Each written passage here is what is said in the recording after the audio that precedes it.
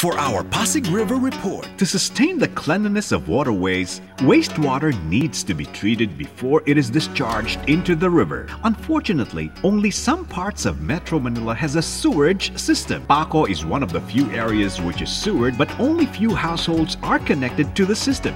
And wastewater goes directly to Estero de Paco and consequently the Pasig River. Maynilad, an active partner of Kapit Bisig Para sa Ilog Pasig, has launched a 5-year Sewerage and Sanitation System Plan, offering technical support and subsidies to connect every household in Paco to the sewer line. We will subsidize the connection. Lalo na yung mga big waste contributors, babayaran lang nila is the sewer charge, which is added on to their water bill. Through Maynilad's sewerage system, wastewater will now have treatment before flowing into the Pasig River. Estero de Paco is a very good demonstration site that if we are able to do it, we should be able to clean Pasig River. with your help, the river will flow with life again.